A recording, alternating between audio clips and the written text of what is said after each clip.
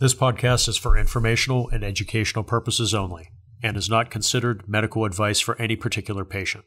Clinicians must rely on their own informed clinical judgments when making recommendations for their patients. Patients in need of medical advice should consult their personal healthcare provider.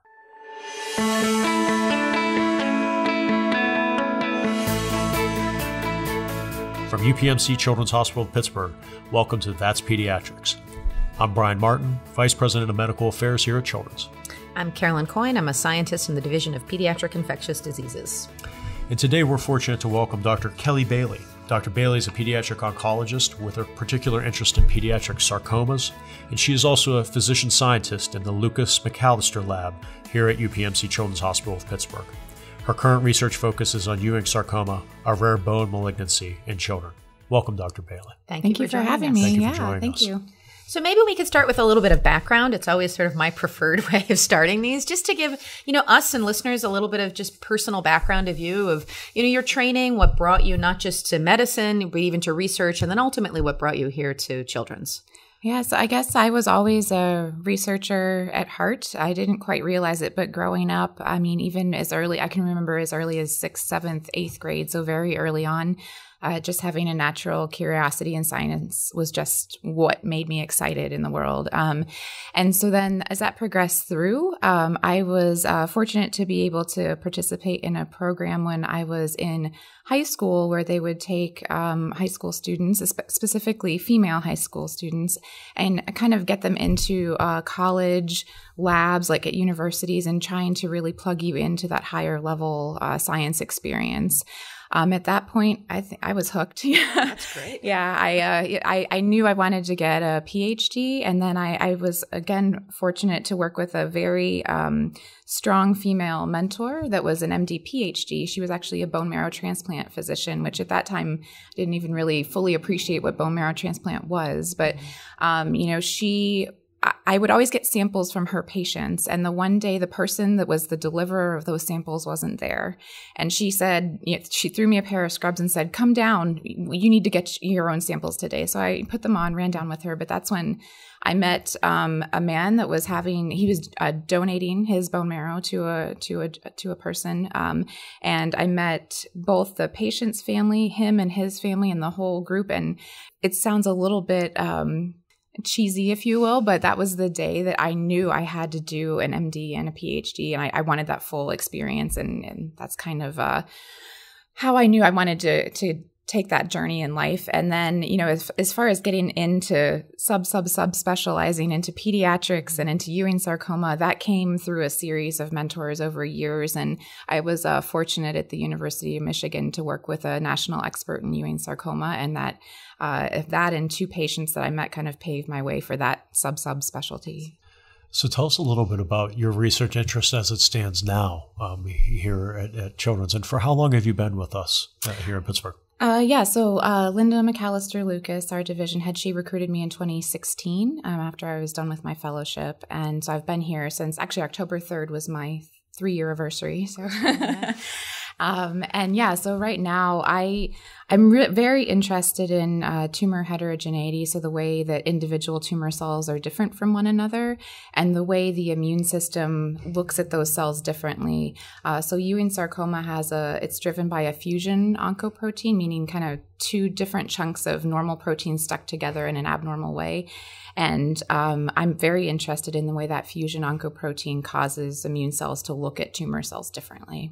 So you mentioned this was rare. How rare is this Ewing sarcoma? Yeah, so there are some natural fluctuations, but roughly between 200 and 250 patients in the United States annually will get this type of cancer. It's the peak incidence is in teenagers, so that's who we expect. If someone is to get this tumor, that's who we expect to get the tumor. And then it has a higher incidence in Caucasians versus other races. And what sort of treatment and outcomes are associated with it? Yeah, so if you walk through the door and you have localized disease, meaning the tumor's in one spot, you go through pretty intense chemotherapy. So you get 5 different drugs that we alternate back and forth over a series of months. But survival, if it's localized like that, is about 75 to 80% survival. So not perfect. We can do better, but it's not bad.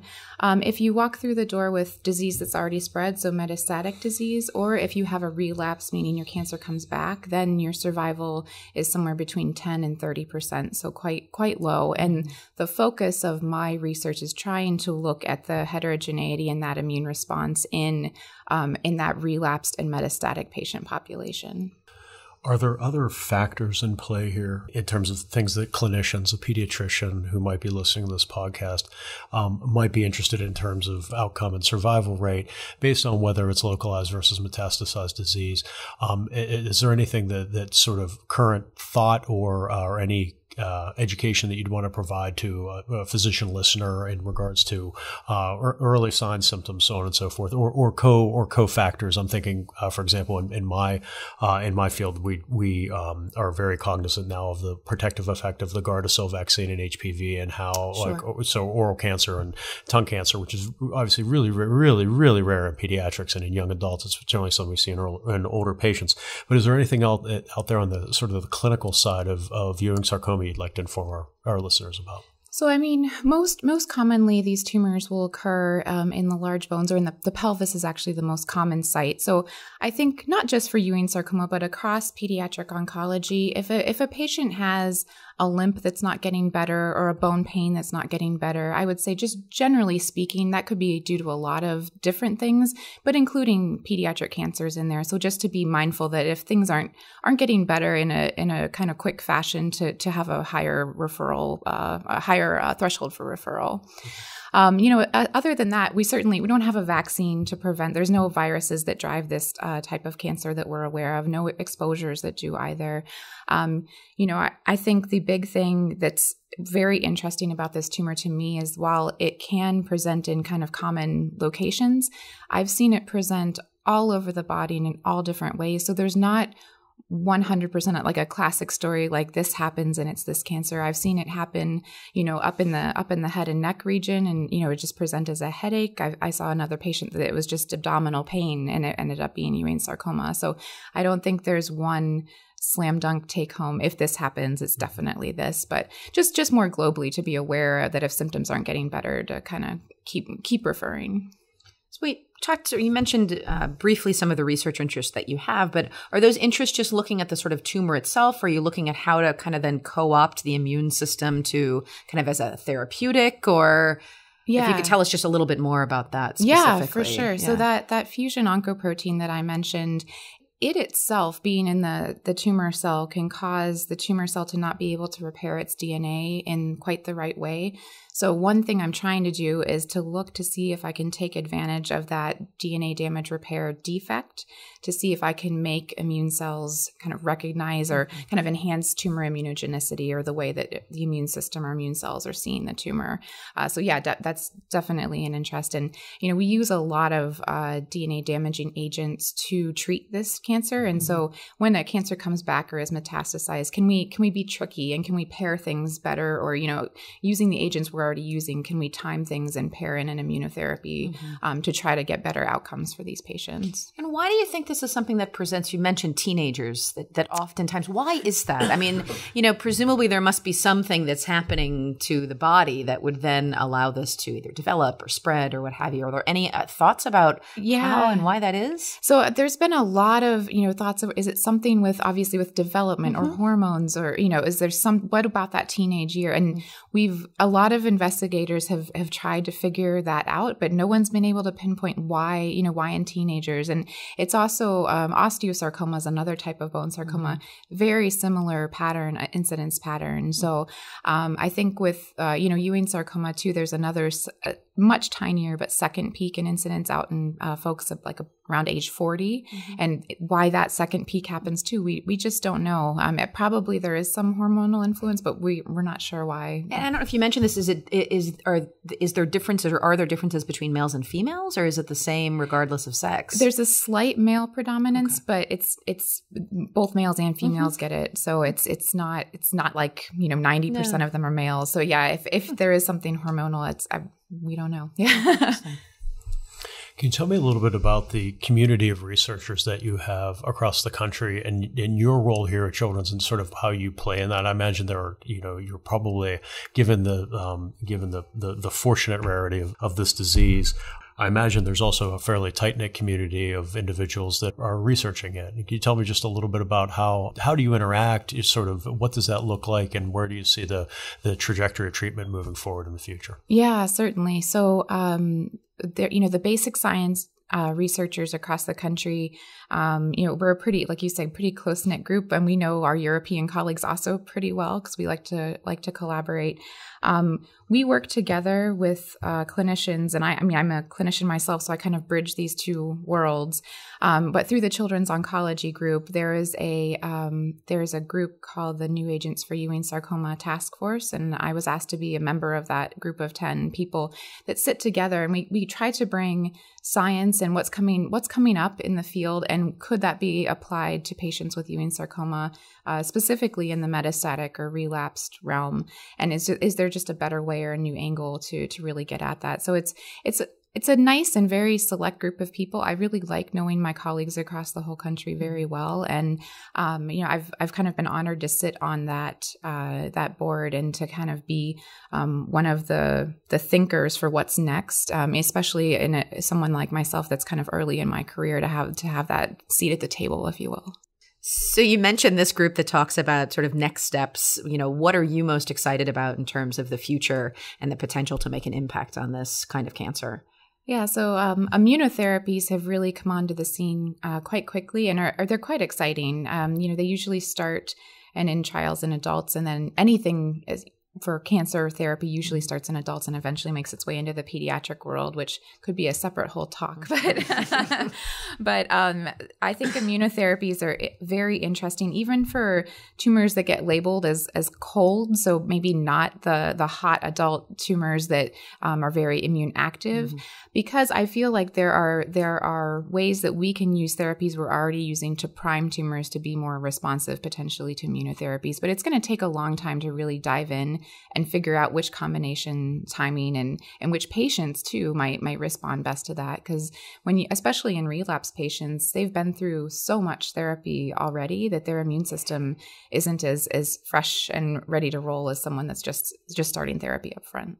And presumably made more difficult, which is good that maybe there aren't a lot of patients that have this, but certainly much more difficult to try to optimize therapeutics and develop new ones, right? It's an enormous challenge. Yeah, the rare tumor field, rare in pediatric cancer, which is already a rare field, if you will, compared to adults. So it's quite challenging how to best introduce things. And, we talk a lot about, if we have really big trials, are we confident enough in this drug and in this combination to invest 5, 6, 7 years, in a trial to get the data out to see if it works?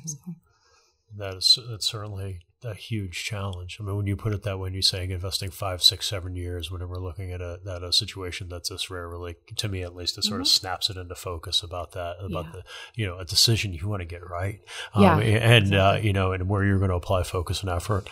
I'd love to ask a quick question about industry in regards to pediatric oncology, and what is the role of industry in a rare disease like this in pediatrics?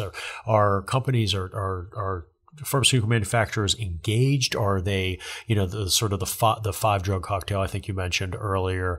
Those are probably clearly those are well-established therapies. But tell me about the role of pharmaceutical industry in rare pediatric disease in this case. Sure, and actually, as long as you're bringing up those 5 drugs, yes, they are very established and they're great in their chemotherapies that have been used for a long time. But one of those agents is one that just recently came up as there's a national shortage of vincristine.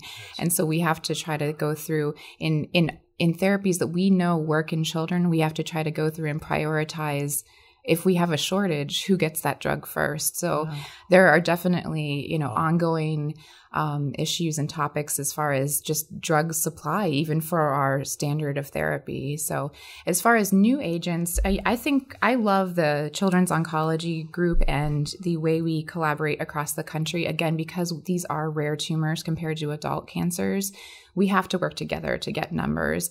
So we work under this umbrella where so if you walk into our children's hospital here in Pittsburgh, or if you walk into a children's hospital in Los Angeles, we're all using the same cancer treatment protocols. So drug companies engage through that umbrella of the Children's Oncology Group, and then some specific subgroups within that for new investigational agents. So when researchers like myself have new ideas, sometimes we'll reach out, or vice versa. When we hear that, we're working on a compound or a pathway that has a drug, or vice versa, we'll kind of start conversations like that. But most of the time they end up circling back through the COG.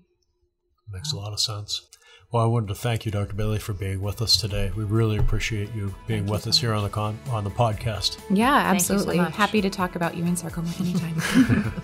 Thank you. Yeah. You can find other episodes of That's Pediatrics on iTunes, Google Play Music, and YouTube. Be sure to subscribe to keep up with new content. Leave a review and tell us what other topics you'd like us to cover. Thank you for listening.